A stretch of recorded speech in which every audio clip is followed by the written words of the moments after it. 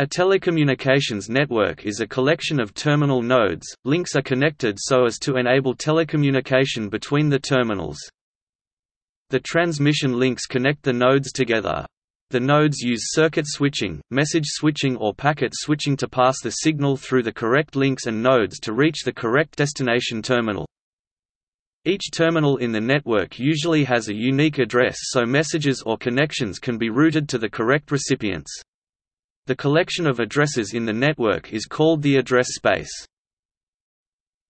Examples of telecommunications networks are computer networks, the Internet, the telephone network, the global telex network, the aeronautical ACARS network. Topic: Benefits of telecommunications and networking. Telecommunications facilitates interaction and information transfer over large distances.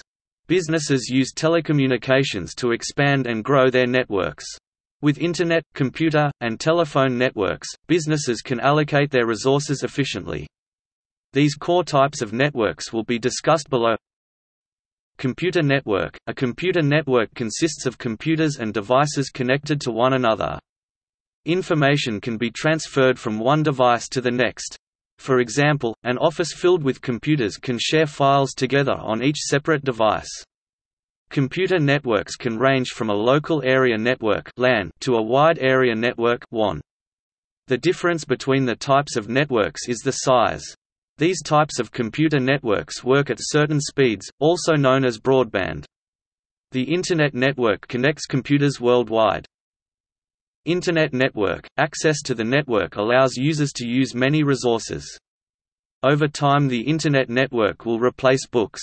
This will enable users to discover information almost instantly and apply concepts to different situations. The Internet can be used for recreational, governmental, educational, and other purposes. Businesses in particular use the Internet network for research or to service customers and clients. Telephone network – the telephone network connects people to one another. This network can be used in a variety of ways. Many businesses use the telephone network to route calls and or service their customers. Some businesses use a telephone network on a greater scale through a private branch exchange. It is a system where a specific business focuses on routing and servicing calls for another business. Majority of the time, the telephone network is used around the world for recreational purposes.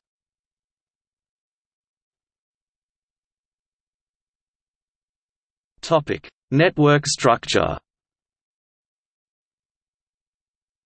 In general, every telecommunications network conceptually consists of three parts, or planes, so called because they can be thought of as being, and often are, separate overlay networks. The data plane, also user plane, bearer plane, or forwarding plane, carries the network's users' traffic, the actual payload. The control plane carries control information, also known as signaling. The management plane carries the operations and administration traffic required for network management. The management plane is sometimes considered a part of the control plane.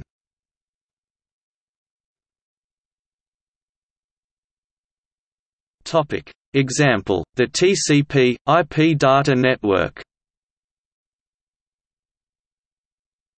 The data network is used extensively throughout the world to connect individuals and organizations. Data networks can be connected to allow users seamless access to resources that are hosted outside of the particular provider they are connected to. The Internet is the best example of many data networks from different organizations all operating under a single address space. Terminals attached to TCP/IP networks are addressed using IP addresses. There are different types of IP address, but the most common is IP version 4. Each unique address consists of 4 integers between 0 and 255, usually separated by dots when written down, e.g. 82.131.34.56.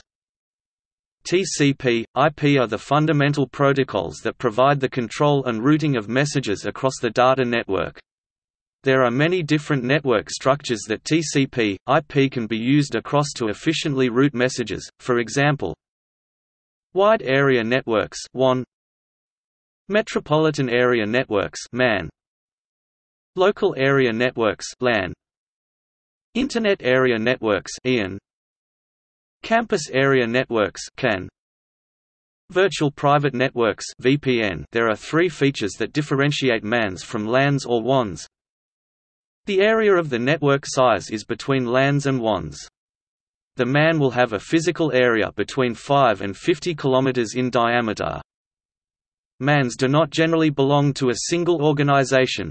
The equipment that interconnects the network, the links, and the MAN itself are often owned by an association or a network provider that provides or leases the service to others. A MAN is a means for sharing resources at high speeds within the network. It often provides connections to WAN networks for access to resources outside the scope of the MAN. Data center networks also rely highly on TCP/IP for communication across machines. They connect thousands of servers, are designed to be highly robust, provide low latency that is typically up to hundreds of microseconds, and high bandwidth. Data center network topology plays a significant role in determining the level of failure resiliency, ease of incremental expansion, communication bandwidth and latency.